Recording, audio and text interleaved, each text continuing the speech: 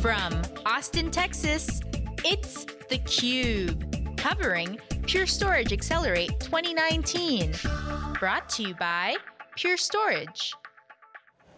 Howdy y'all, welcome back to theCUBE, the leader in live tech coverage. We're covering day 2 of Pure Accelerate 19. Lisa Martin with Dave Vellante, welcoming to theCUBE for the first time from ESG, Mark Peters, Principal Analyst and Practice Director. First time with you. Yes. Oh, yes. My apologies. You are so young. I wish that were true. You, in fact, were one of the first analysts. I think that's true. If not the first analyst ever on theCUBE, I think. Well, I'll say welcome back. Thank you. We're glad to have you here. So you've been with ESG for quite a while. You know the storage industry inside and out, I'm sure. Pure just about to celebrate their 10th anniversary. Yesterday we heard lots of news, which is always nice for us to have fodder to talk about. Sure. But I'd love to get your take on this disruptive company, what they've been able to achieve in their first 10 years, going directly through, as Dave's been saying the last 2 days, driving a truck through EMC's install base back in the day. Your thoughts on how they've been able to achieve what they have? That allows me to talk about something I really want to talk about, and I think it addresses your question. How have they been able to do it? It's by being different. And I don't know, I mean, obviously you do a stack of interviews here, and maybe other people have talked about that, but that is the, and when I say different, I don't necessarily mean technology. I have a kind of standard riff in this business that we get so embroiled in the technology, do not for 1 second think it's not important, but we get so embroiled in that we miss the human element or the emotional element, and I think that's important. So, they were very different. They created, you know, these armies of fans who just bought into what they did. Now, of course, that was based on initially bringing flash to the market, making flash affordable. They've extended that here with the C announcement. And other things as well. Sorry, I don't want to just focus on that. But you know, they've continued to do things differently with the technology, but I think what really made them an attractive company and why they've survived 10 years and are now big, sizable, is because they were a different sort of company to deal with. Are you at all surprised that the 4th Accelerate is in Austin, Texas? Totally. Dell's backyard? Yes. They're bold, well, they're disruptive, they're different, they're bold. Well, okay, you see, but also, did you go to the other 3? The last 2? I was trying to remind myself where they were. I know one was like kind of on a pier and in a ballpark in San Francisco. One was, you remember the one that was in that disused wharf? Which was, but that was a rusting. So cool. It was a metaphor on a rusting spinning disc, right? But it was also such a different sort of place. And so, and I promise. But it was also an FU at EMC, but anyway. Oh, yeah, I agree. And then the last one was in some sort of concert hall Graham thing. Civic, yeah, Rock Hall. Yeah, so. They were all different. And so, yes, I know this is Dell's backyard. Probably literally, because I'm sure Michael owns a lot of the place, but it's also a kind of very normal place. And so there's a little bit of me that, I don't want to use the word worry, but as you grow up, and of course we've got the 10-year anniversary, we're in Austin. What's the tagline of Austin? I don't know. Hook 'em? No, keep Austin weird. Oh, okay. Now, I don't want to suggest that Pure's weird, but they were always a little different. I said that's why I think they were attractive as much as anything. Yes. That's why they had the hordes of admiring fans all wearing their orange socks and t-shirts and cheering. And as they get older, as they get more mature, as they expand their portfolio, Charlie was on stage talking not so much about scale as a problem when he was asked, but more about complexity. As you get more complex, you actually get more normal. And so I don't know that weird is the word, but a bit like Austin, Pure needs to keep Pure interesting. I like that. Very interesting. So you and I, we've been around a while, and we're kind of students of the industry. I was commenting earlier that it's just, to me, very impressive that this company has achieved a new definition of escape velocity. We're achieving $1 billion. Sure. First company since NetApp to do it. And I got it listed. 3PAR couldn't do it. Compellent, Data Domain, Isilon, Equalogic, Left Hand. All really good companies, all very successful companies. What do you think, and it, all coming out of the .com, crash, maybe that paid part of it. Pure kind of came out of the recession. Why do you think Pure has been able to achieve that 4x 3PAR, for example, in terms of revenues, and it's got a ways to go. They'll probably do 1.7 this year. I think they have aspirations for 5. I don't know if they publicly stated that. I hope they do. They probably have, right, Yep. of course, why wouldn't they? Thoughts on why they were able to achieve that? What were the sort of factors?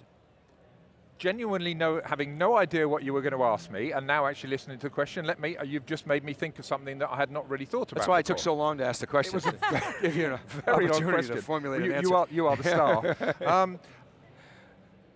You used the word escape velocity. Let's think about planes. I mean, I think it's V1, isn't it, to take off, which may be not the same as escape, which is in the sky, isn't it? But you get the point. How long to really take off and be independently airborne? They gave themselves, I don't know how much was by design, default, how it really happened, I don't know. They had an immensely long runway. You think the whole conversation about Pure for years and years was, oh yeah, they're making loads of revenue, but they lose 80 cents every time they get 50. That was the conversation for years and years. I know they've now turned that corner, and I think the difference actually, the more I think about it, yes you can talk about product, yes you can talk about the experience. I think those things are both part of it, but the other companies you named had cool things too. They all had cool products. You had, what was it, the autopilot thing with Compellant, and they had lots of people cheering actually in this building, I think. 3PAR was yellow and kind of cool in a different part of the market. And disruptive, right? But they were both trying to get to the exit fast.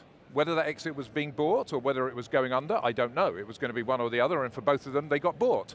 I don't think Pure had that same intention, and it certainly got funding and backers that allowed it to take longer to That's take a off. really good point. I think there's a new Silicon Valley playbook. You saw it with ServiceNow, with Frank Slootman. It's like the Silicon Valley Mafia. Slootman, Dietzen, Boucherie at Workday. They all raised a boatload of cash. Yeah. And they sacrificed profits for growth. I mean, I remember Dave Scott telling me, when he came on, the board was saying, hey, we're ready to, we're prepared to raise 30 million. He said, I need 80. Yeah. 80's chump change today compared to what these guys are raising. Well, I think they pretty quickly raised hundreds of millions, didn't they? They weren't, these guys, scraping by on 50 or 80 million, which is what you see. Sorry, one more thought? Go ahead. Just this escape velocity idea I think is interesting, because the other thing about escape velocity is partly how long you take, runway, orbit, whatever, but it's the payload. And the more the payload, the longer it takes to take off the ground, or the more thrust you need. Thrust in this case is money again. But if you think about it, this is another thing where he and I are going to say we've been doing this a long time. The storage industry over decades has been one of the easiest industries to enter and one of the hardest to actually do well. Why is that? Because the payload is heavy. It's easy to make a box that works fast, big, whatever you want, in your garage, 2 men and 1 application working for a day. It's really hard to be interoperable with every app, every other system, operational needs, and so on and so forth. And so the payload to be successful, I think they understood that too.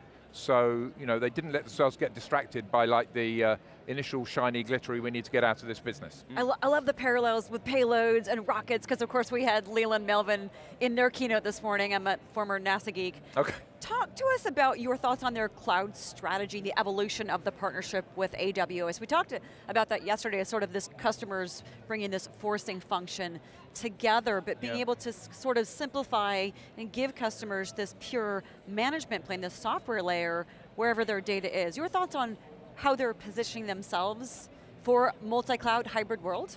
Okay, 2 thoughts. 1, cloud, then you also used the word simplicity. So I want to talk about both of those things if I can. I don't know, I'm sorry this is not a very good answer. I think it's the truth. I mean, you can't exist in this world if you haven't got a cloud story, and it better be hybrid or multi, whichever you prefer. That's I think those have very distinct meanings, by the way, but we would be here for an hour and a half. It'll be a CUBE special to really get into that. However, so you've got to do this. I mean, there is just, none of the clients they're dealing with, almost none. That's not research. I'll talk research in a second, but glib statement, everyone's got a cloud strategy. It doesn't matter which analyst company you put up the data, we all do it. I want to talk about some research we've done in a second, but everyone will tell you a high number of people who have a cloud-first strategy, whether that's overall or just for new applications or whatever. So they've got to do it. What's crucial to whether or not they succeed is not the AWS branding, because everyone's got AWS branding. It's true. Name me people that they don't work with. Or will not work with in the next year or 2. I mean, I'm sure there's one. Go on, you look like you were anxious to say something. Go. Yeah, you're on a roll. But simplicity is really important. So David knows we do a lot of research at ESG. One of our cornerstone pieces of research is a thing called the IT spending intentions we do every year. One of the questions this year, it's been for a couple of years now, is basically saying, simple question, excuse the overuse of the word, is how much more complex, is IT, in your experience, more or less complex than it was 2 years ago? IT broadly, and you know the answer. I love this question, yeah. Yeah, you know the answer. Yeah. And 66% of people say it is more complex now than it was 2 years ago. People don't want complexity. We all know that there's not enough skills around, got the research to back that up as well. And so simplicity is really important. Cos, who was sitting in this seat before me, I think, will say that the company, Pure, was founded on simplicity. That was the point. They were to be the Apple of storage. I think that's why people love them. They were just very easy to use. And so, coming finally back to your question, if they can do this and keep it simple, then they have better chance of success than others. But how do you define success for them? Is it keeping their customers or getting new ones? That's a challenge. They do have a very high net retention rate. I want to say like 140%. Sure. But things like we have 140% retention? Yes. How do you do that? This is interesting. It's actually 150% renewal rate by the Mike Scarpelli CFO math of renewal rates on a dollar value, a net dollar value renewal rate for the subscriptions. Okay. All right. Mike Scarpelli was the CFO of ServiceNow, invented this model, and ServiceNow had like 100 and whatever, 15, 100, whatever, 20%. That makes sense. Yeah. And so it's a revenue-based renewal. Makes sense. Sorry, for one second I thought you were retaining more people than you'd got. But 150% is insane. I mean, 105% is great. Yeah. 150% is Sorry, interrupted your question. Unbelievable. Yeah. Well, I was just saying. No, it's good nuance though. Yes, and thanks for clarifying. It's, companies can say, whether it's one of Pure's customers or Pure themselves or a competitor, we are cloud first. We have a cloud first strategy, and a company like Pure can say, we deliver simplicity. Those are marketing terms until they're actually put in the field and delivered. So in your perspective, how does Pure take what IT professionals are saying? Things are so much more complex these days. How does a Pure come in and say simple, seamless, sustainable, like Charlie Giancarlo said yesterday, and actually make that a reality? Well, I mean, obviously that's their challenge and that's what they have work to do. To some degree, and this comes back to what I was saying at the beginning, to some degree it becomes self-fulfilling because that's why your customers come back with more money because they bought into this. And so as long as they're kept happy, they're probably not going to go and look at 20 other people.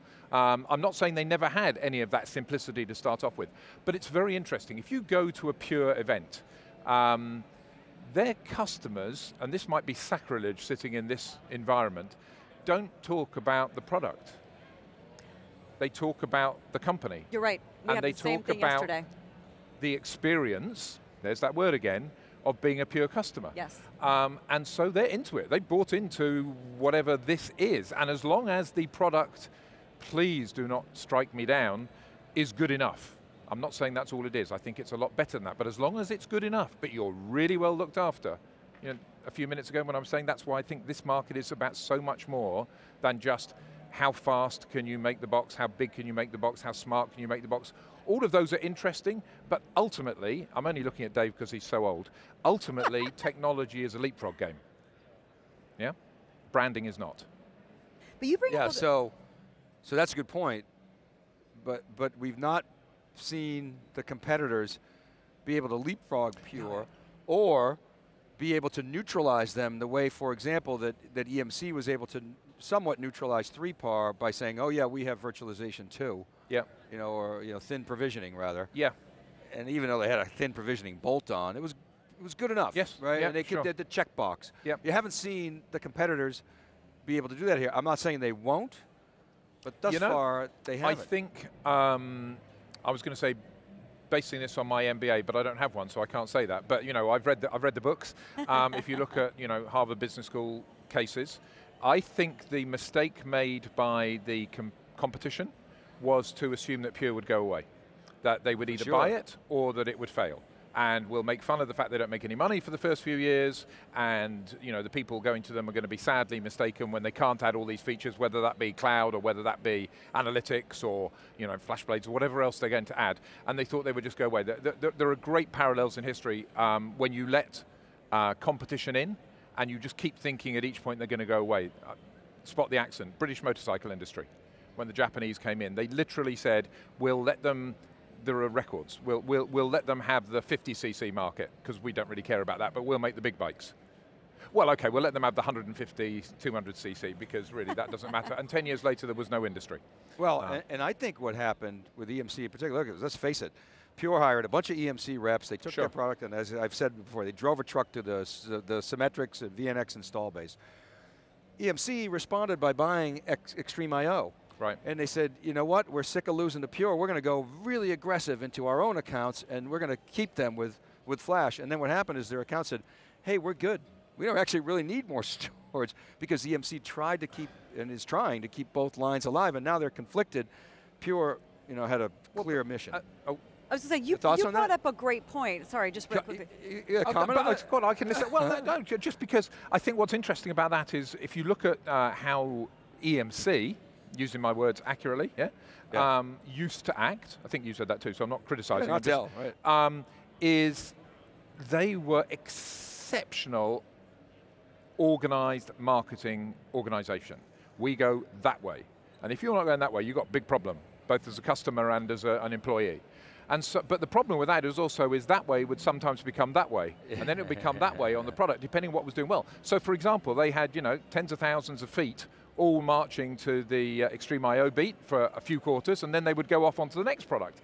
Pure just carried on marching to its beat down that runway, escape velocity. Sorry, question. A point you brought up a minute ago before we wrap here that I think is really interesting is that, you're right, Pure customers talk about the experience. I think we were talking with a customer yesterday, and Dave was asking him, well, what technologies are you using? He started talking about workloads. Yes. So when we're at other events, you hear other names of boxes brought up. Yes. Here, to your point, it is all about the experience. So interesting in how they're continuing to just be different. But to wrap things up, since they're in my ear, we're almost out of time, I just want to take a minute to ask you kind of upcoming research. What are some of the things that you're working on that are really intriguing you in ESG land? I think right now, from my perspective, I mean, as a company, we're continuing to do 27,000 different things because there's so much going on in the market. So whether that's security is a massive area of focus right now, even improvements in networking. So it's not just the regular run-of-the-mill, bigger, faster, cheaper, which is always there.